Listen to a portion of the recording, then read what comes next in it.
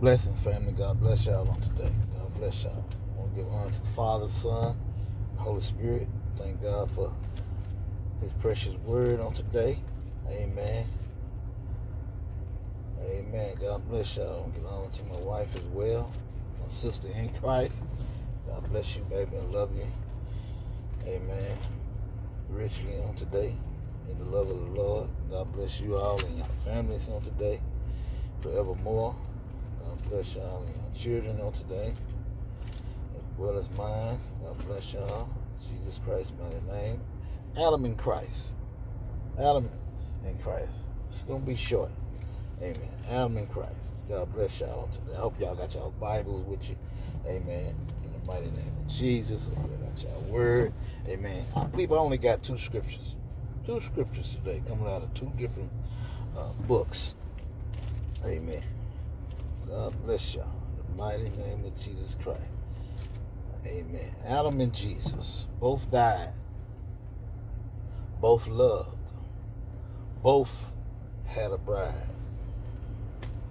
Adam death through disobedience brought sin into the world. Christ's death through his righteousness brought eternal life into the world. Amen. Let's look at two verses of scripture right quick. We're going to start in Genesis chapter 2. Genesis chapter 2, verses 16 and 17. Excuse me. Genesis chapter 2, verses 16 and verse 17.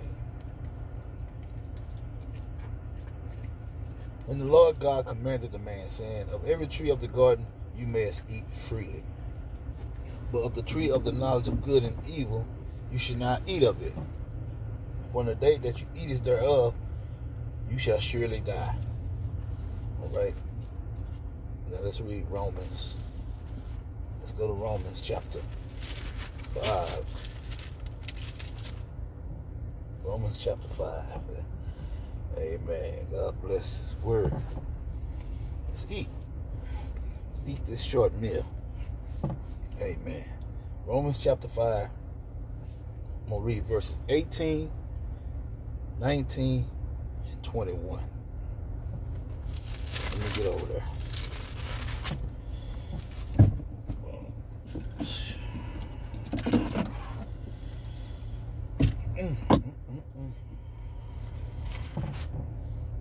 Amen. We're showing some of the similarities, yet contrast between Adam and Christ Jesus. Okay. Romans chapter 5, we're going to read. Well, matter of fact, let me read verse 14 first. We're going to read verse 14, then we'll read 18, 19, and then skip verse 20 and 21. We're going to read 21. Okay. It said, nevertheless, death reigned from Adam to Moses, even over them that had not sinned, after the similitude of Adam's transgression, who is the figure of him that was to come. So Adam is like a figure of the one who is to come, which is Christ Jesus. Amen. Like I said, both died, both loved, both had a bride. Adam's death through his disobedience brought sin into the world. Christ's death through his righteousness brought eternal life into the world. Amen. So let's read verses 18, 19, and verse 21. It says, thereas by the offense of one judgment came upon all men to condemnation, even so by the righteousness of one the free gift came upon all men unto justification of life. Verse 19, for as by one man's disobedience many were made sinners, so by the obedience of one shall many be made righteous. Verse 21, that as sin had reigned unto death, even so might grace reign through righteousness unto eternal life by Jesus Christ. Amen.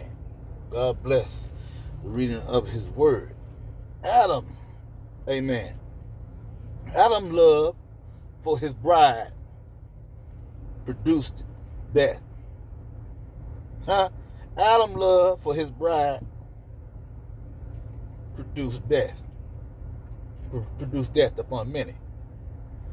Christ's love for his bride produces eternal life. Or produces life. What kind of love do we have? Does it produce death? Or does it produce life? God bless y'all, family. Love all.